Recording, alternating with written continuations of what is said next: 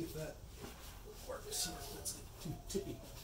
Teeter-tottering, or whatever you want to call it.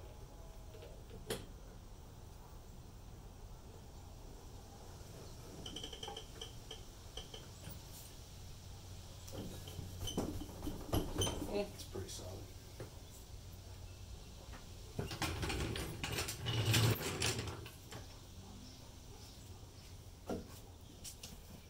That thing.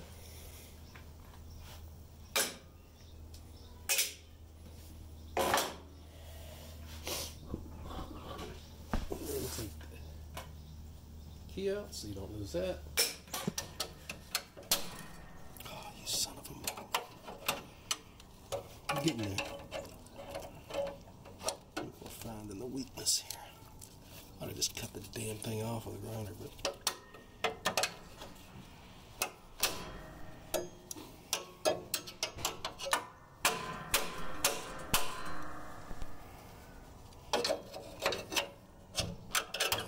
There we go. Whatever, it's off. Put the transmission in neutral. Although it might just really come on. There we go. So that's loose. Probably, I don't know if I should undo it here. Probably undo it there. Just leave this on there. Yeah, because if I do it in here, this would be a pain in the ass. I'll take it off right there. But it looks like that may just pull through, but it'd probably be a pain in the ass when you're putting this back together to get it up through that hole. So. See what happens when we pull it. So,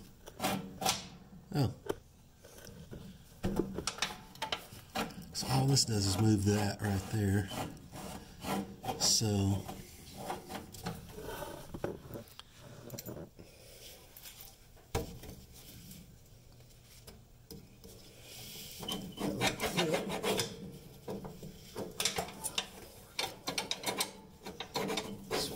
There, jeez. That's funny. When you want them to come off, they won't come off, and you don't want them to come off, they fly across the room.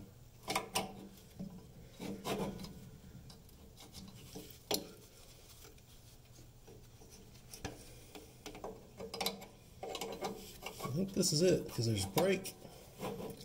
Got the brake unhooked. There's the gas. We just unhooked the gas, or whatever, throttle. And that was it, but I found there it went. And then there's this stinky thing, whatever you call this. Just let that sit there. All right.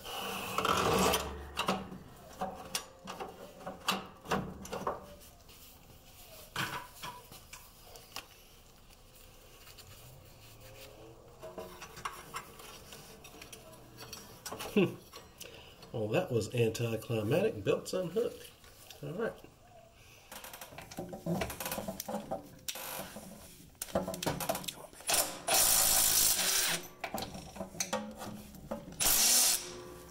Now, I'm gonna do it.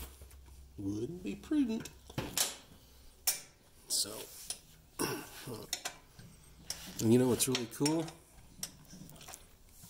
Some of you younger people have never even seen this before. It's a 1/2 inch.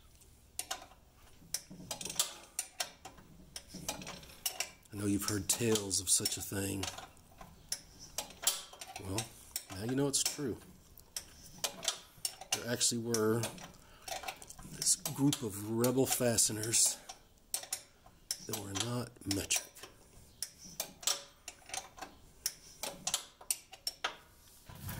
Is that coming loose? Or am I just sitting here spinning a damn bolt? Because that would suck.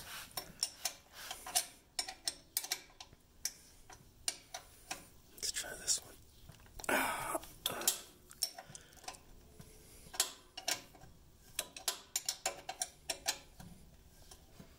Oh.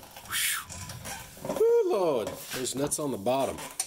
I was like, man, I was spinning those things and nothing happened. I'm like, oh, come on. Don't do that to me. That means then, this is still a 1/2 inch. Yep.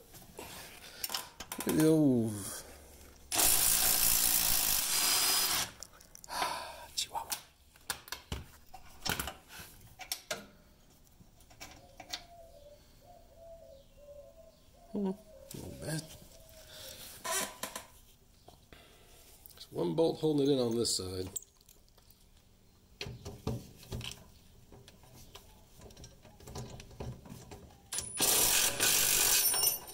Chihuahua.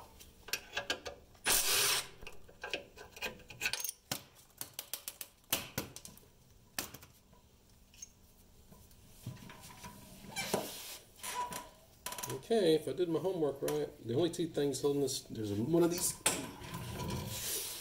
bolts on either side holding this transmission in. So let me go get the other tire. Got the tires on. And then I can get these two from the back. Okay, you can see I've got the tire on. I have it right to the edge here, so I have the most room right here.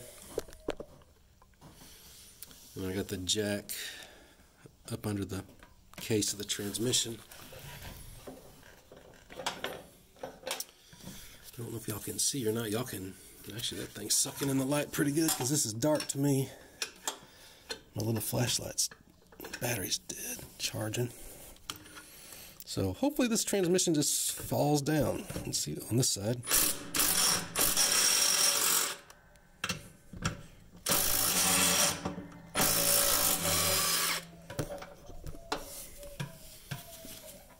Feels like it fell down on the jack, I don't know.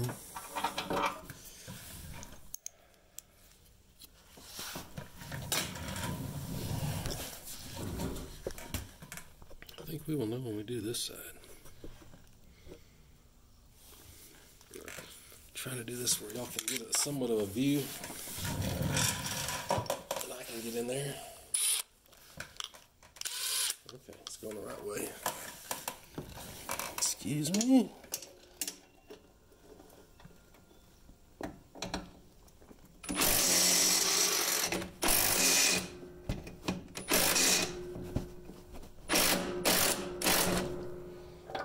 Something happened. Sure feels like it's dropping. Get this bolt out, or is it binding? Yeah, that's what I thought. Okay. Oh. Aye. There we go.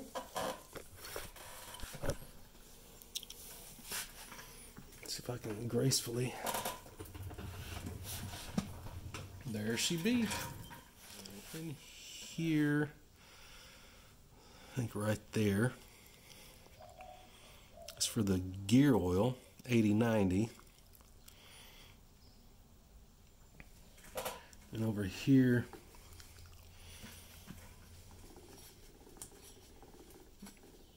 right there, see it right there?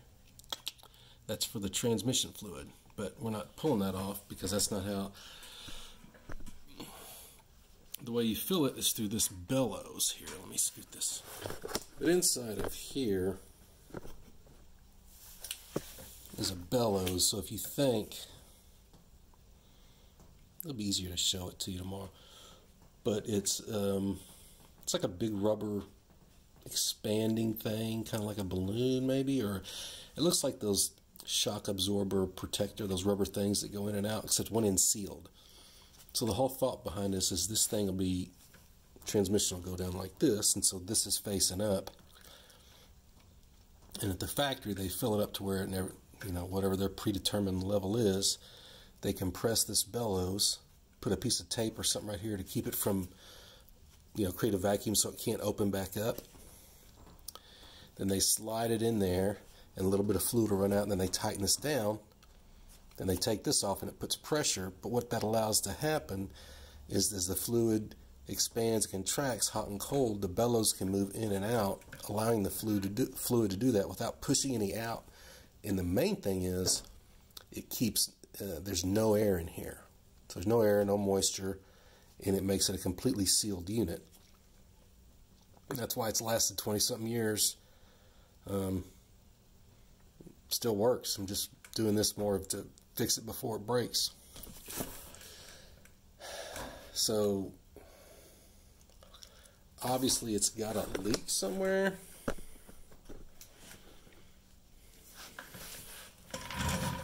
But I mean, whatever. Can't get really parts for these things because even when they were new, they were considered non-serviceable. It was like, you know, if it was under warranty and it broke and they said it didn't work, they just dropped, they did what I did, they dropped a whole one out and put a whole new one in. They didn't really repair them. So we, on the other hand, shall mess with it. Before I go in for the night,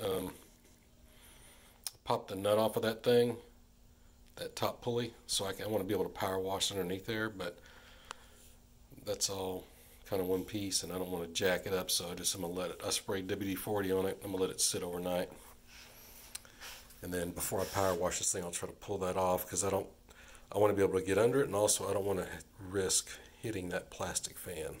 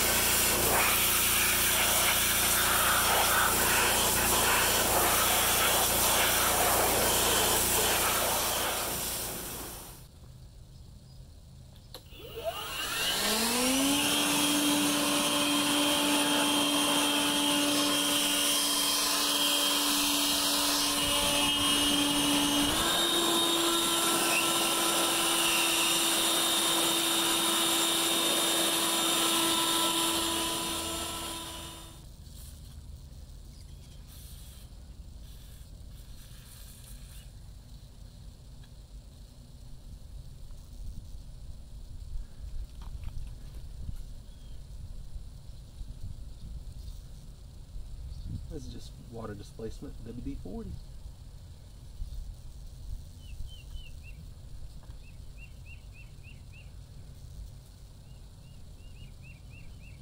So we'll let that sit. I'm on my lunch break right now, so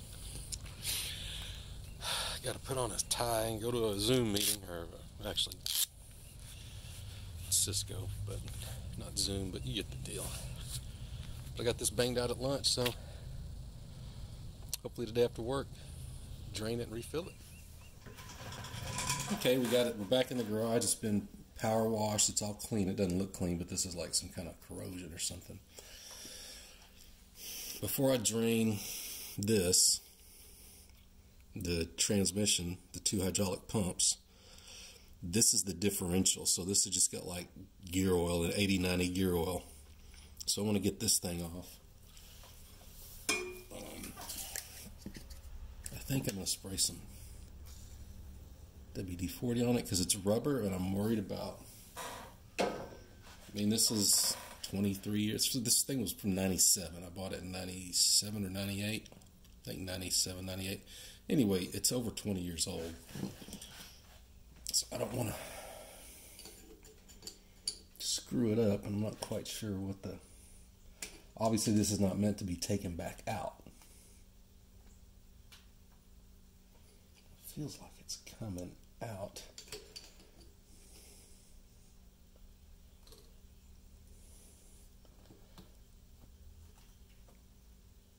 I don't want to pull too hard because I don't want to rip it. It is, something's happening. I'm not sure what.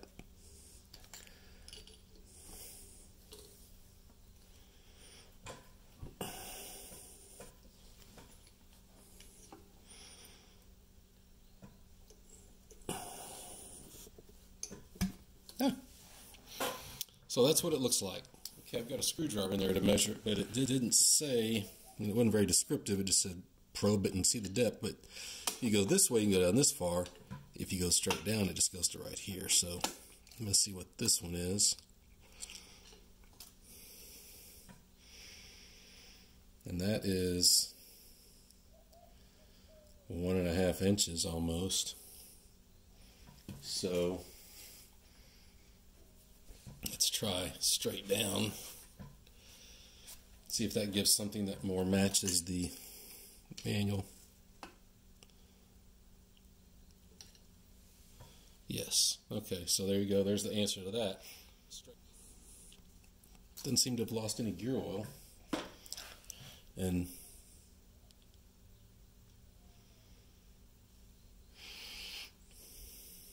smells like gear oil. It's like either it's got some chattering, or this may be that I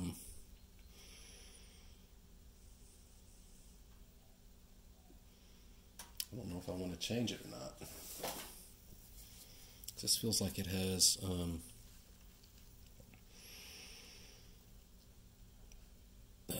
what's that stuff? No, that was really popular, like graphite in it.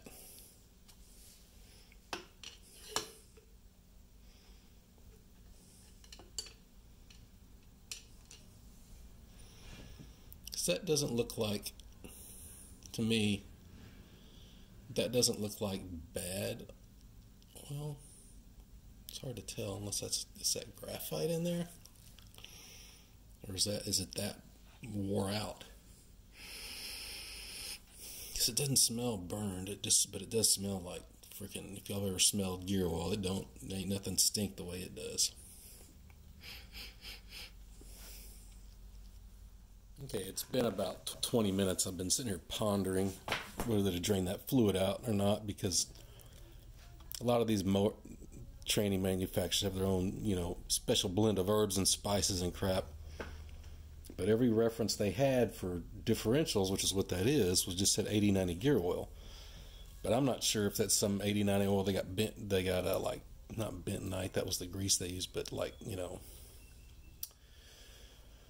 graphite or some crap mixed in there, or if that's just it's that nasty because something is worn in. So my thought process is I've got some good 80-90 oil. I'll dump this stuff out, but it won't all come out.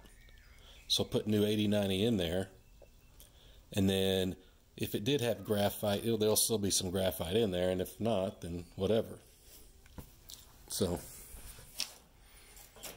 see what happens.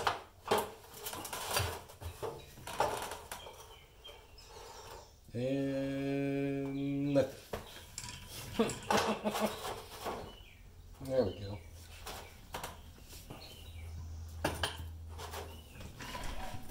Not much. Yeah, but maybe that made the decision for me. Okie dokie.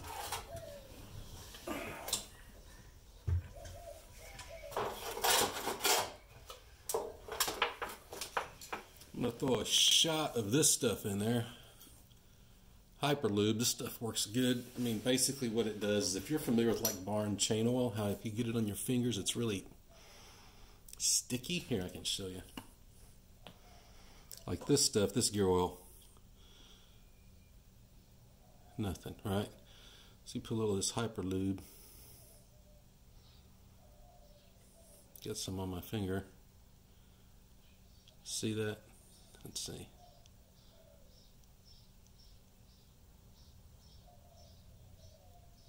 See how it does that? It's like bar and chain oil. It's just sticky. It's really good for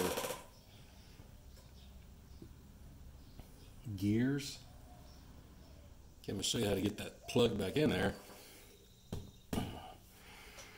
I just used that. I was not thinking you don't want to use a screwdriver. You don't want to use a screwdriver because you might poke a hole through the bottom of it. So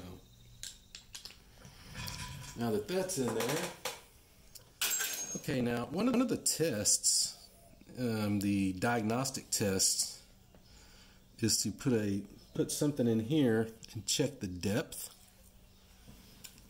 Let's see what I got. It's got a piece of coat hanger.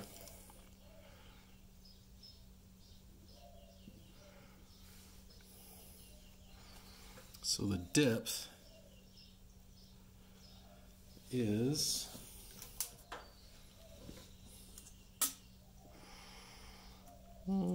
looks like 3 5/8. Let me measure from here. Yeah, 3.5 inches. And I'll look it up later. I'll put some text on the screen what the, because basically how deep you can go shows how much fluid you've lost. So what's behind here is this. This is called a bellows. And the way this works is you fill this thing up with oil, you compress this, and this goes underneath this. You put a piece of tape over here so this stays, like it puts a vacuum on it. And you put this in here and the oil squirts out. And once you get it all in there, you take the tape off, and it doesn't expand because it's full of, well, it's full of oil. What happens is it'll expand out, and it'll keep pressure on there. And the purpose of this thing is, so this is a completely sealed unit. So as that fluid gets hot, it expands, and this will take up the space. As it cools down, the fluid contracts. This will take up the space. And what it does is allow it to be no air in there. It's all fluid all the time. Now what can happen is slowly these things lose fluid. You know, even when they're cold, it starts expanding until it expands this much, and then there's like no more room, and everything it loses past then, it starts sucking in air. So let's see. We can see a fully expanded depth would be about right here. So this will tell us if we've already fully expanded this bellows or there's still a little bit left in there. Yeah, so if you look, fully expanded, it's a little over 4 inches. So that tells me that even though this thing's 22, 23 years old, it hasn't completely, this bellows is still keeping some pressure in there, so there's no air in here, which is good. Now we're, it's obvious you could see how dirty it was. It's lost fluid, but what we're going to do is we'll compress this thing, replace the fluid. It'll be all good in the hood. So, okay, let's start loosening these. And I wonder if it should, if my hypothesis is correct, it may squirt out a little fluid because that bellows isn't completely expanded, but then I could be wrong. Which, contrary to belief, does actually happen.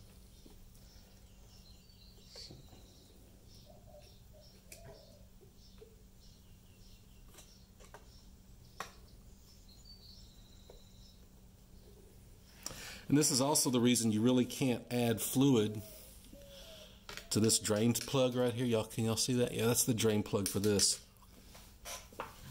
Because this, well, you could if you were able to pull a vacuum on this.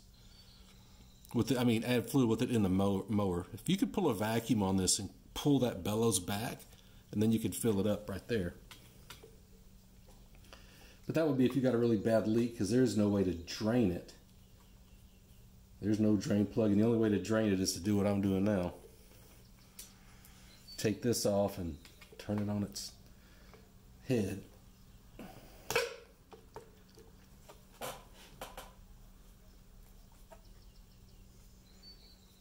You can see earlier ones had tamper resistant screws, and then they just gave up on it because they're like, what the hell?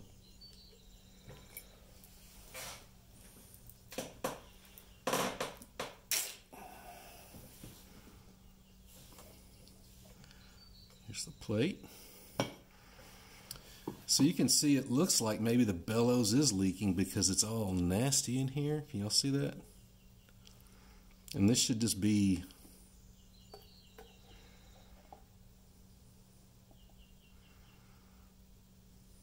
can y'all see in there? Oh no, that's crap that came in through that little hole. So it's just dust. But there's that. This doesn't look in great shape, but I'm gonna keep it. Stick it over here in this thing for now. So if you want to look, there's the fluid level. Now, it's funny because let me turn y'all so you can see down in there. The depth you are supposed to fill this to is, it's measured from this flange down. And I'm going to scan these and put them on the video so you can hit pause. But the first step is all like doing a pressure test. Before you change the fluid, you should test the pressure and see if you've got an internal leak. It's like, no, I want to change the fluid if it, whatever. So you can see it says after pressure, so this is all you need to know. Remove the bellows, cover screws using the Peerless Tecumseh. Yeah, you don't need that. Completely drain old synthetic oil from the VST. Then add the hydraulic oil part number, blah, blah, blah, which I've got, until the oil level measures, and I'll check that out. And you can pause that. 1:29:30 seconds from the top edge of the bellows housing.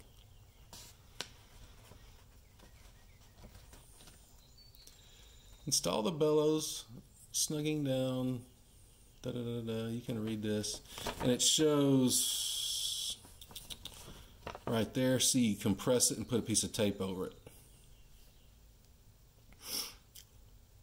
And then once you've got everything in there, it says to get these screws snug, except for one, and you get it kind of on the high side.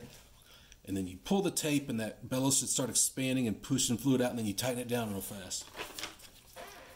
So it's all fluid all the time. But let's see. So we're supposed to be 1:29:30 seconds, which is basically 2 inches. But let's see how much we've lost.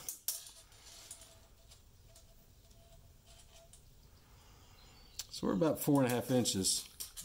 So we've lost about 2.5 inches of fluid out of there over the 20 years. So an inch every 10 years. something like that. Not bad. And still, and this thing, like I said, this thing still is running fine. It's a little slower in reverse, which seems to be a common problem when they start losing fluid. But it still runs fine. But if, I don't know, it's like you get to know, if you've had it for this long, you get to know your machine. And I can just feel that sometimes it just doesn't feel very happy.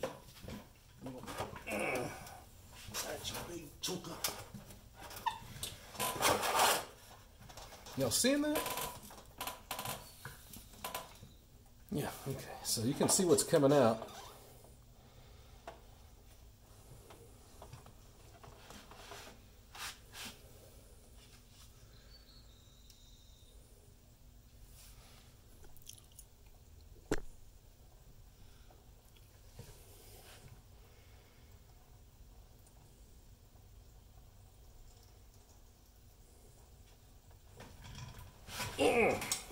No, man. You just stay right there.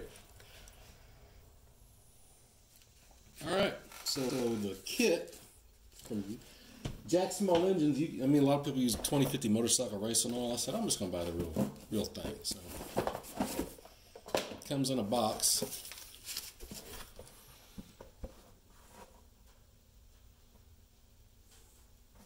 Inside that box is this, which contains a new plate. So you get a new plate.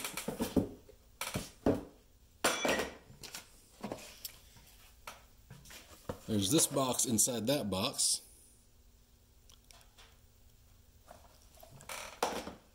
Which comes with a new bellows. And then you get 2 quarts of mystery fluid.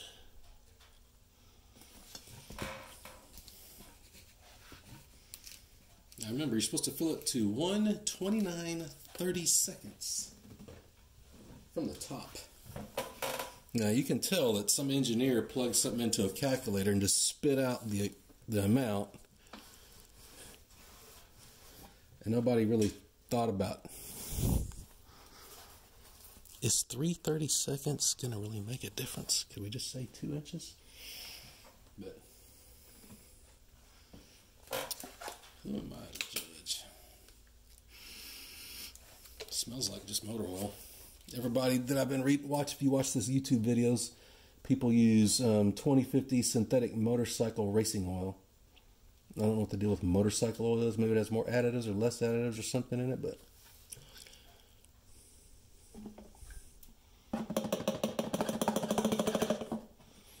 well, let's suck that one up. Whew, come on, baby, don't.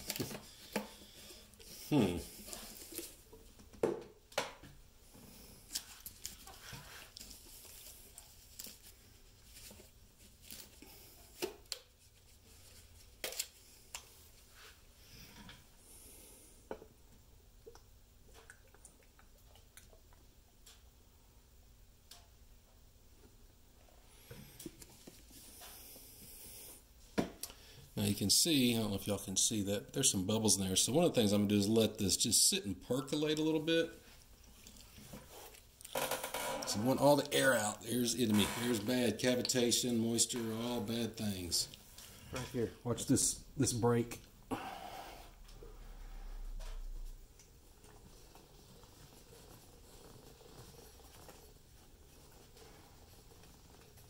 So that means it's pumping through the pump and the hydraulic motor.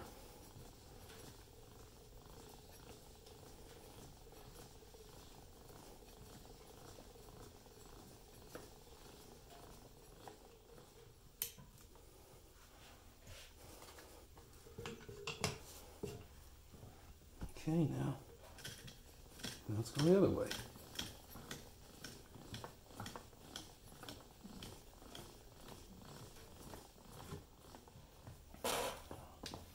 So, I might put my gloves on.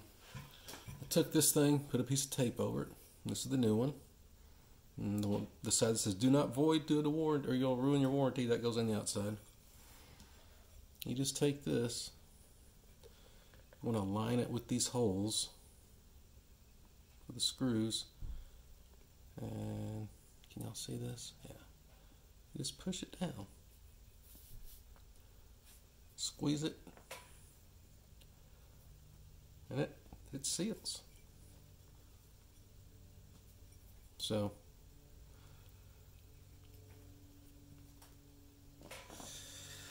now I take the 4 screws,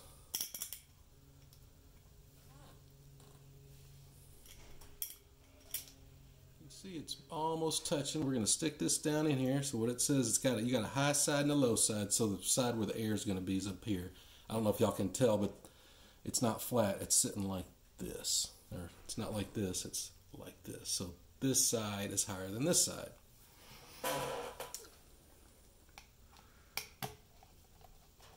And the reason that's important is what we're going to do is, one, not cross thread these. Come on, don't fight me. That one went in.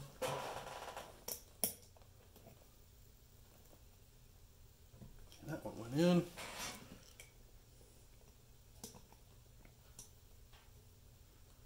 Went in.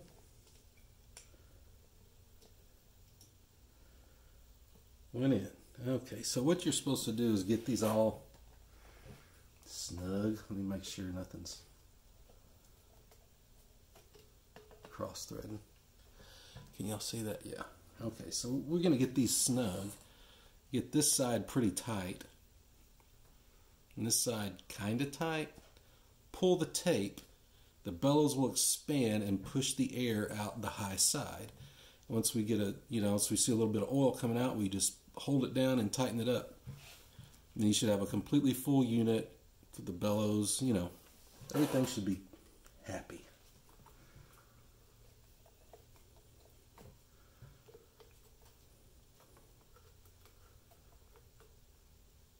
It's actually a pretty cool system. I would have preferred to have one I could just drain the oil out of the bottom, but hey, who's complaining here? Alright, so let's see what happens if, I don't know if I've already tightened this so much that fluid can't get out. Okay, so let's see if we can just get some fluid to come out. Ah, look right there. See? Uh-huh.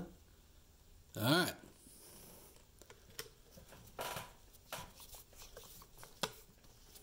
That's what you're waiting for. You're waiting for that bellows to slowly push that fluid up, all the air out.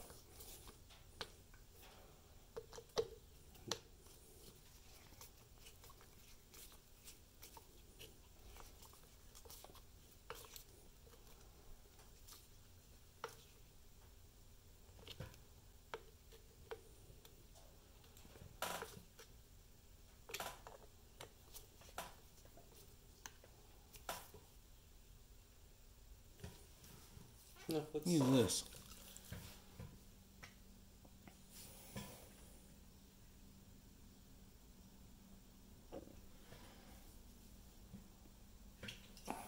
Where?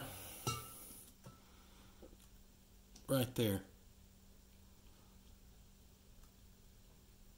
So it's set up to 3 is fine. So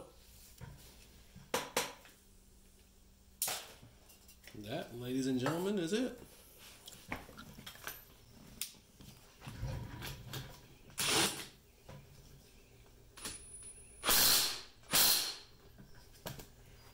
Okay, what I decided to do is, instead of trying to bring the transmission up, just bring the tractor down. Makes sense to me.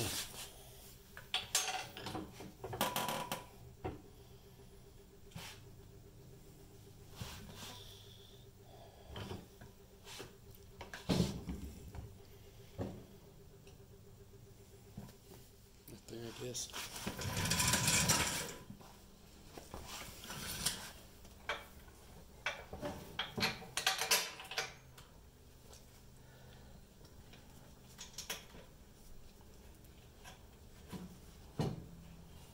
High enough to put it back on the jack stands,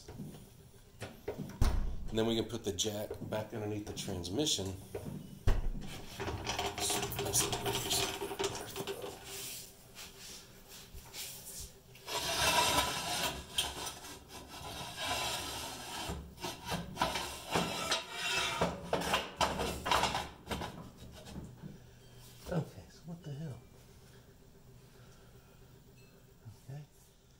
didn't get it on video because I needed all 3 arms. But basically, I just ended up holding this thing and holding it and wiggling it. I got all 3.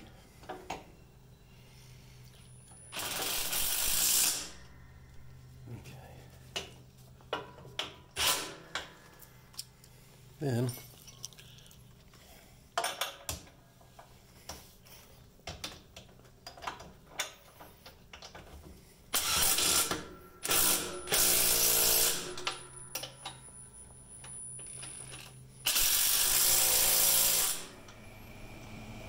so, like, I've lost a couple of cotter pins. They went flying across the room. But you can take a piece of coat hanger, and I make it looks kind of like a musical instrument, but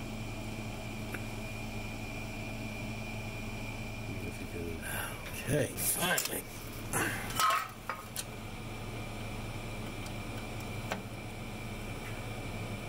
Just push it over there.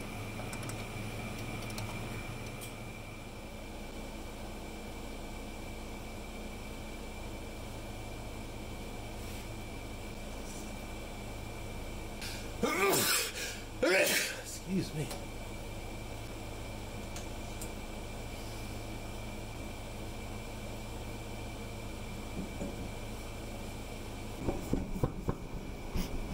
Once you get it in that far, it pretty much can't slide on you.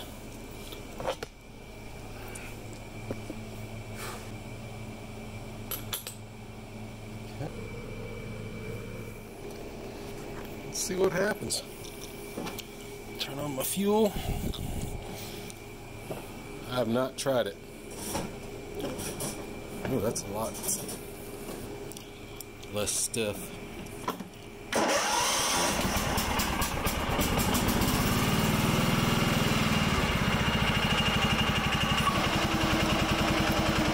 It's pumping. Let's see what happens.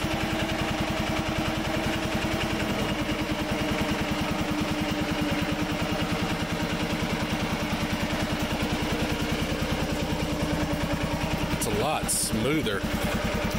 It's hard to explain if you know.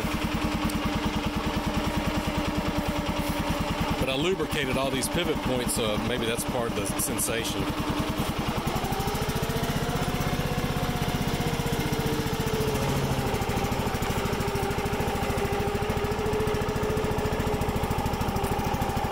It runs.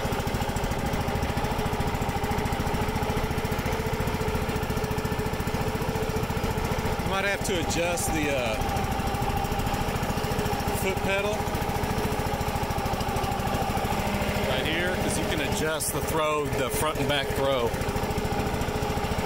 But other than that, it seems to be running good.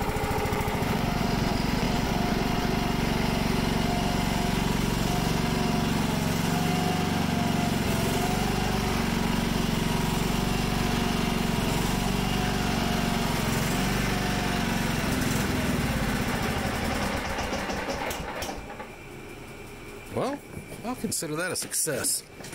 It was real smooth, no chattering. It was nice. It was nice. It was running good. So, hope y'all enjoyed that. Hope it helps somebody, especially if you're still working on these old Peerless transmissions. Ain't much to it. It was kind of intimidating looking at it, but honestly, it was getting the transmission out and in is the hardest thing. Once you get it out, it ain't nothing. And having a pressure washer really helps. If not, plan to have some kind of scrubby brush, something you want to get that thing clean, because the heat, just cleaning out those fins, helps a lot. See ya.